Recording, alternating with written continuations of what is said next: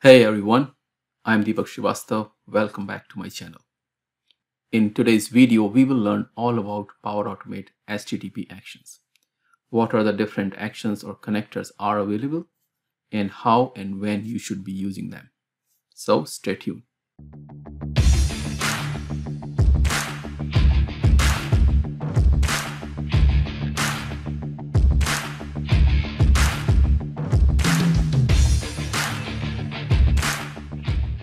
As we know, in Power Automate, we can use HTTP connector to connect to an API. As of now, there are multiple HTTP connectors are available in Power Automate. So in this video, I will show you what are these different connectors, how you can use them, and when you should use them. So I am on flow.microsoft.com. I'm going to create a sample flow to showcase the different HTTP connectors. So once you are in your flow, click on the News tab. So you can see this window. Now if I search for HTTP, you will see that a list of different connectors are here. We're going to concentrate on these three: SharePoint, HTTP, and HTTP with Azure AD. Let's take first example of SharePoint. Okay, as we know, SharePoint connectors allow you to perform different operations in the SharePoint scope. Okay, once I select that, it's going to list down all the different actions are available in Power Automate for us to use if we are working with SharePoint. In this list, there is one thing that you should have noticed is called send an HTTP request to SharePoint. This is an HTTP actions for SharePoint. So when you should be using them, that's the question number one. If you're working on a SharePoint and if you have an operation that you need to perform or automate using the Power Automate flow, and if you don't see that operation or action listed here, so if you don't see that action here, that means there is no direct action available for you to use. You can use the send an HTTP request if that action or operation that you are trying to perform has an REST API. And how you know that? If you go to the Microsoft documentation, and I'm going to share this link, they have listed here the different type of REST-based operations that you can perform using REST API. Okay, like for example, this one, right? It's saying list get by title. So this particular API let you get the list information by an API. And there are many. And you can go through this documentation or some other third-party website where you can have all the different list of operations, those you can perform using REST API. So if your operations or your requirement have the REST API and you don't see that action listed here, that's where you will select the send an HTTP request to SharePoint. Okay, if you are trying to do something outside of SharePoint scope, then this connector will not help you. Now let's take an example of a scenario where this can be useful. So let's say you have a requirement where you want to get all the version of a given SharePoint list item. I know and you know that there is no direct action available in that list of actions under SharePoint that can give me all the version of a particular item. But there is an API for that. Okay, so I'm going to use that API to get the version of a given list item. This action is very straightforward. As you can see here, you need to provide information for these 5 different parameters. 3 are required, 2 are optional. Okay, site address, this is going to be the list of your SharePoint site. Then we have the method.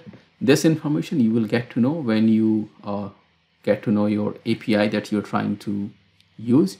Like here in the documentation, you can see the first thing that listed here is the method. So some of them are get, some of them are post. Okay, so this will give you the idea or information about the type of API that you are trying to use. In my case, I know it's going to be the get because I'm trying to get all the version from for a SharePoint list item. In the URI section, this is where you need to provide the URL or the endpoint of your API. And they have an example. So it should be starting from _API. So that's your starting point and then your other API detail.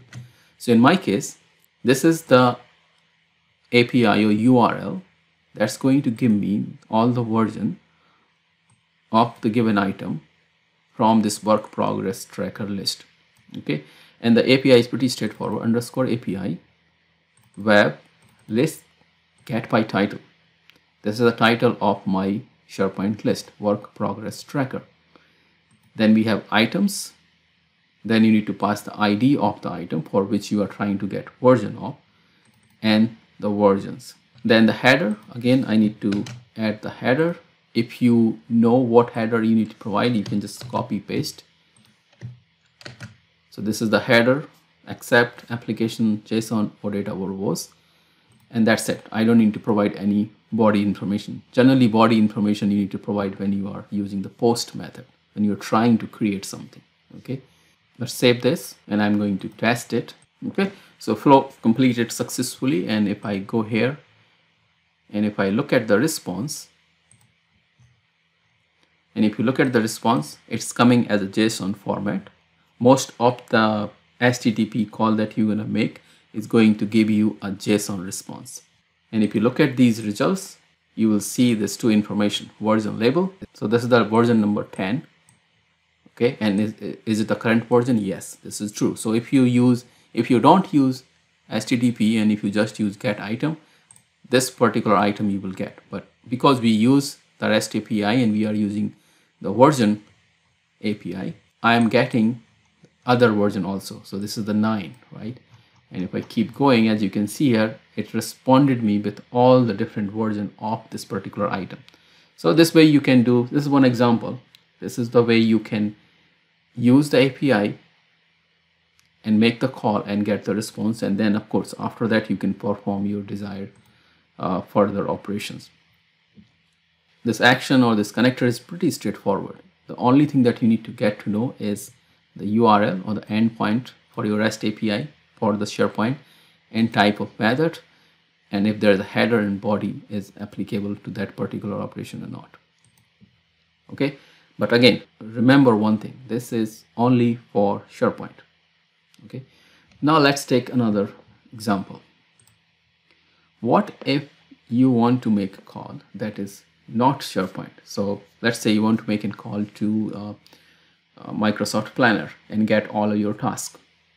Okay, again, it's still Microsoft product, but it is not SharePoint. Can I use send an HTTP request to SharePoint? No, you cannot. So if I search for HTTP again, you see there are two HTTP connectors listed here. One is saying HTTP and another saying HTTP with Azure AD. Let's select HTTP with Azure AD. Now this connector, as you can see in the name, it's saying HTTP with Azure AD. What does that mean? That means if you're trying to make an HTTP call where authentication is Azure Active Directory, that apply to any of the Office product or Microsoft product. Like for example, if you want to connect to an Outlook, Microsoft Planner, Microsoft Teams, anything that is fall under Azure Active Directory, this is the connector that you should be using. Because the benefit of this, if you use this, it's automatically going to authenticate. So you don't need to worry about creating that authentication token and working extra step to authenticate the users. Most applicable scenario for HTTP with Azure AD is the Graph API. And if you are aware of Graph API, great. If you're not, if you go to developer.microsoft.com and Graph Explorer, and if you logged in with your Active Directory account, you will end up to the screen where you can test and see the different Graph API. Those are available for you to use. Graph API is nothing but it connects all the different Microsoft product together, and just using one API you can get all the information, as you can see from the left hand side. These are the different operations that you can get, and if you go to the Microsoft Graph API reference link, it's going to list down all the basic operations that you can perform using Graph API. So if you have a requirement that fall under any of these listed operations here on the left hand panel, there is a Graph API available for that, and you can use that Graph API in this connector. Okay, so the method or the action that we're going to use is invoke an HTTP.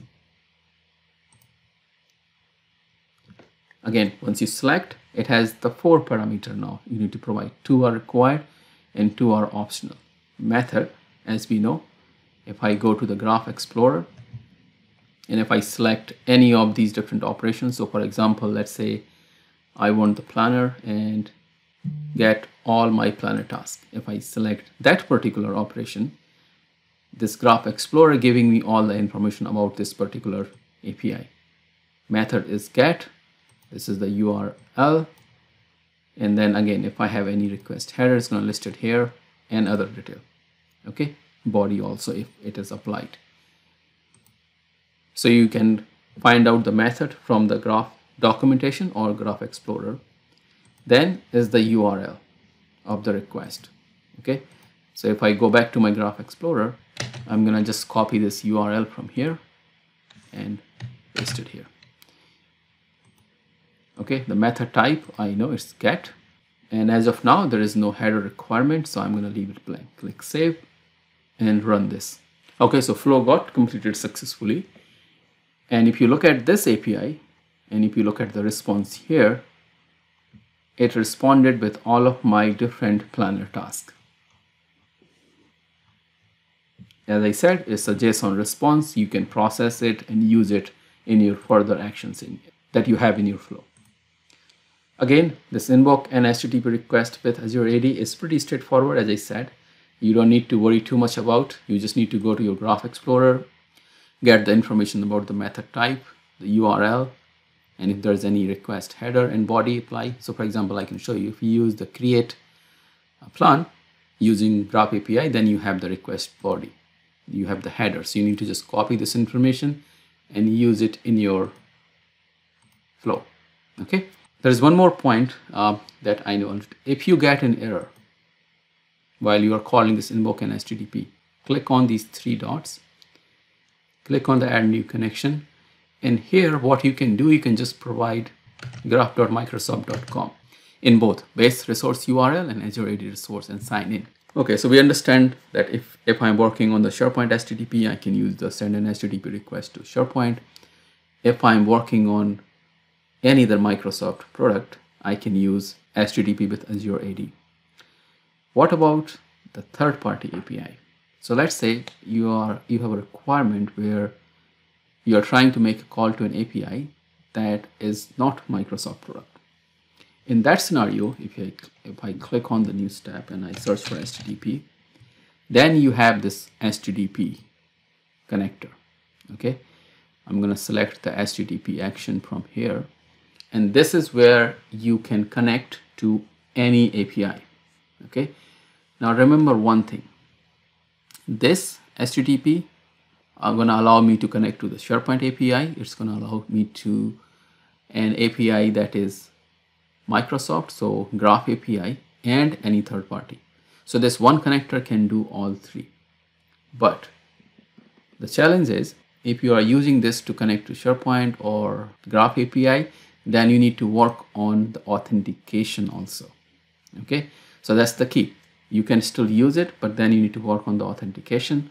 That is a little bit more complex because you need to go to the portal.azure.com, register your application. So try to avoid, if you know that you are using Graph API or SharePoint, you already have those two different connectors that you can use much more easily. Okay, so let's say you have a third-party API that you would like to use in your graph. How you can use it? Same scenario as we have seen in other. You need to provide these different information. Three are required: method, the URI, authentication. Others are optional, depend on the type of method, you have to provide them. Okay, so for this example, I'm going to use a simple API. Okay, so I have this simple API. It's an external API to give me the stock price for a given stock. Again, in your scenario, you can use the different API provider, but once you use the third-party API, you will get all the information that is required here. You will know what method that API is required, what is the URL of that API, header, query, body, all this information you should already have when you are working on the third-party API. In my case, the method is get. I have the header information that is, again, the key and other detail. I have the URL. So very simple. I can just start picking up the information. The method is the get. I can copy the URL. Okay, now there is one more point. Again, this is a little complex side of it. So if you have an URL that is using query as a parameter, you can either pass that parameter here, or you can actually use this as in query.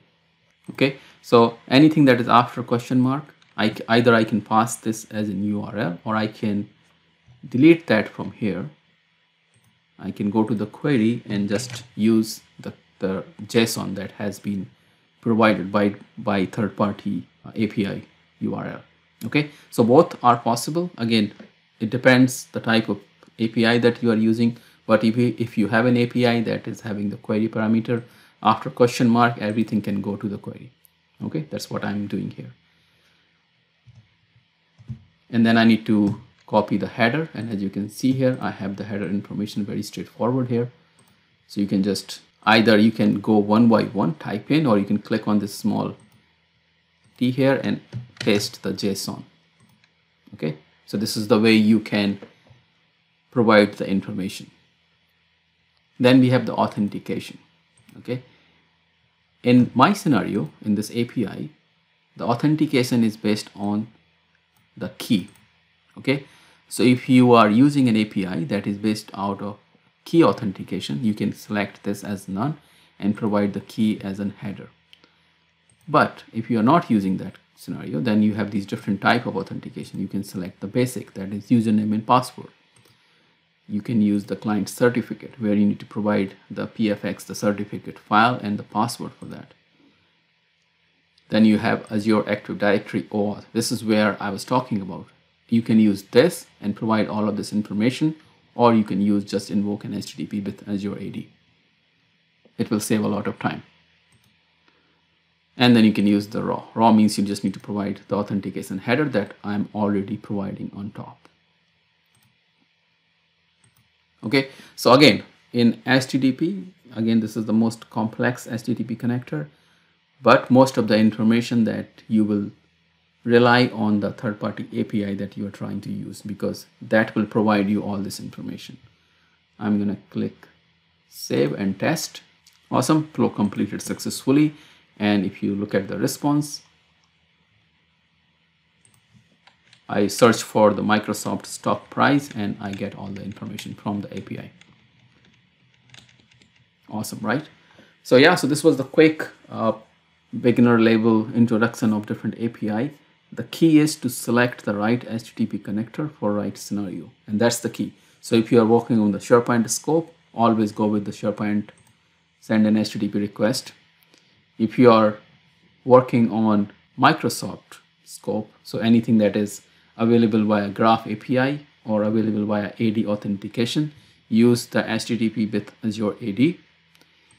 And then if those two scenarios are not true, and if you're trying to get data from outside of Microsoft Graph or any third-party API, then you can use the HTTP.